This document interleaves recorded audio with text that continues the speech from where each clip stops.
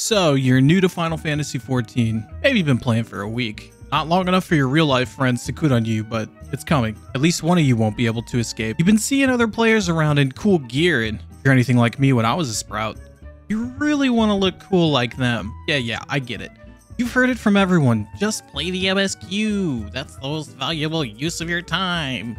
Which is true, but you can't help but think, hey, maybe I'd enjoy the MSQ a little more if I looked like the main character instead of, a wizard that failed culinary school. Unfortunately, early on in the game, it seems you don't have many appealing glamour options. But don't fear, I, a seasoned drip veteran of Eorzea, is here to help. I will guide you through the sea of mediocrity that is early game glamour, and get you looking extra swagged out for your continued questing through A Realm Reborn, propelling you to new fashion heights that a failed chef could only dream of. Need only to remember one thing on your quest for drip: swag. So what? Awesome gear. This will be your mantra, your words to live by. In your darkest moments, remember swag, and it will help inspire you to push through and rise up as the coolest looking sprout in all the forests of Gridania. First off, I'll quickly show you how to unlock glamour. If you already know and just want to skip to the drip, I've got the whole video chaptered out. Do you have glamour unlocked? If not, talk to Swergium, kind of like Swagium, near the Waking Sands. She's got the quest to unlock glamour and dies. Just don't spill the orange juice on the way back to her. Wait, so she just wants me to get her some orange juice?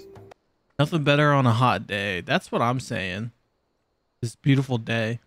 Okay, now that you've unlocked glamoring, you're gonna need glamour prisms and probably dispellers. Prisms let you glam things. Dispellers make them go away. I get mine from Grand Company seals. You might have that unlocked yet, but it's pretty simple to do.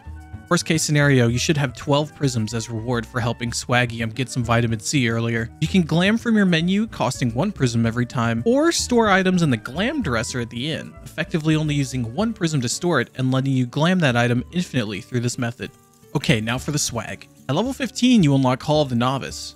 Here, they'll try and teach you how to play this game, but let's face it, you're already watching this banger of a video, so you're already infinitely smarter than the game expects you to be. These are the reward sets for completing the hall. I'm partial to the casting top here, but they're a solid new adventurer type beat looks. You also get a ring that gives you bonus XP at low levels, which can be useful especially if you're planning on trying another job soon. Also at level 15, you can go to Ul'dah and talk to the well-heeled youth to unlock the gold saucer. Here you can do all kinds of fun things and earn a currency called MGP, which is exchanged for a variety of items. Here are some glam pieces you can get here. A lot of them give me rich farmer vibes or stepped up fantasy casual, but there's also a lot of silly outfits, like this pig suit. I highly recommend looking up the fashion report. You can easily net yourself a bunch of MGP just by doing that. Just know that from now on, your life and mood are now dictated by how lucky your mini cacpot is. Now, for the truly coolest gear you can get early on. You'll have to be level 30 and complete the quest A Pup No Longer, which will be located in your Grand Company area. It's time to prove that you've got that dog in you. Upon completion, you'll unlock the Wolf's Den and PvP. Now, don't freak out when you zone in. Yeah, your hotbars are changed because PvP has its own actions, but remember, swag. To get the wolf marks needed for your gear, you just play PvP. Easiest ways to hop in are Frontline Daily and the Crystal Conflict, which is pretty fun in my opinion. Quartermaster has a bunch of gear, but the only stuff you can use for now are the Genyo, Republican, and Late Elegant sets. They're all pretty cool with different aesthetics. I dig the Metal Gear Rising vibes of the Late Elegant set. I never thought about it, but you could technically get this glam. You'll just have to do the Battle Pass in PvP, which is free, and you'll be able to glam this artifact gear super early on. It's crazy you could do this, honestly. There are only a few other methods to get gear early on in the game, namely dungeons, but that stuff is mostly ugly in A Realm Reborn.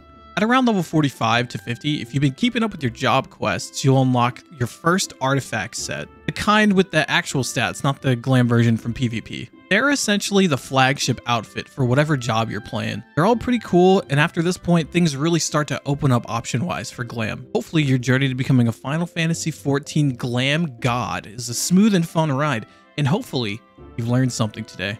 If you enjoyed this video, leave a like. If you'd like to see more, subscribe. If you're not a new player and watched all the way to this point, what are you doing here? You might as well leave any glam tips you have for the sprouts in the comments below. Now lastly, to any new players out there curious what the PvP or Gold Saucer look like, You should check out these 2 videos. Maybe they can save you some time. Thanks for watching. Remember swag, and I'll see you in the next one.